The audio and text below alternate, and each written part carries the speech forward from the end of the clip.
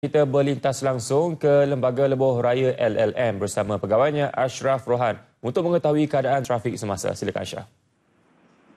Baiklah, terima kasih. Berdasarkan pantauan trafik yang dibuat daripada sejak awal pagi tadi, Alhamdulillah keadaan trafik di Laporan Bertul di bahagian utara, selatan dan juga timur kelihatan masih lagi terkawal. Sementara keadaan trafik di sekitar Lembah Kelang, trafik keseluruhannya kelihatan bergerak perlahan dan juga sedikit sesak di beberapa lokasi biasa.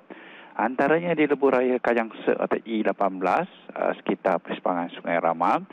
Keadaan trafik seperti yang anda saksikan pada waktu ini kelihatan sedikit sibuk dan ada kalanya perlahan di sekitar Sungai Chua dan juga selepas tol Sungai Ramal ke persimpangan Country High.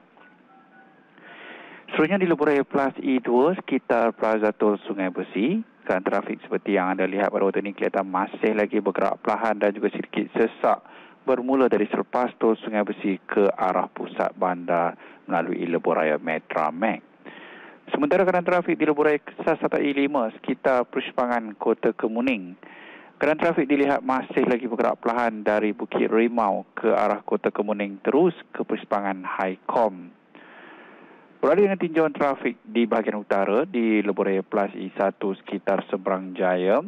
Keadaan trafik seperti yang anda saksikan pada waktu ini kelihatan sedikit sibuk dan juga ada kalanya perlahan di sekitar Permatang Pauh ke arah Perai terus ke susun masuk Jambatan Pulau Pinang. Sementara keadaan trafik di bahagian selatan di Lebuh Raya Plus E2 sekitar Jasin. Keadaan trafik pada waktu ini dilihat masih lagi bergerak lancar di kedua-dua arah.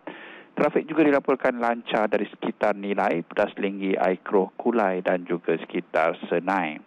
Dan lain sekali tinjauan trafik di bahagian timur di Lebuh Raya KL Karak sekitar Plaza Tol Gombak. Keadaan trafik juga dilihat masih lagi bergerak lancar dan terkawal di kedua-dua arah termasuk di antara Gombak terus ke arah Karak. Baiklah, setakat itu dalam laporan trafik dari saya Ashraf Rohan dari Lembaga Lebuh Malaysia dan kita kembali ke Angkasa Puri.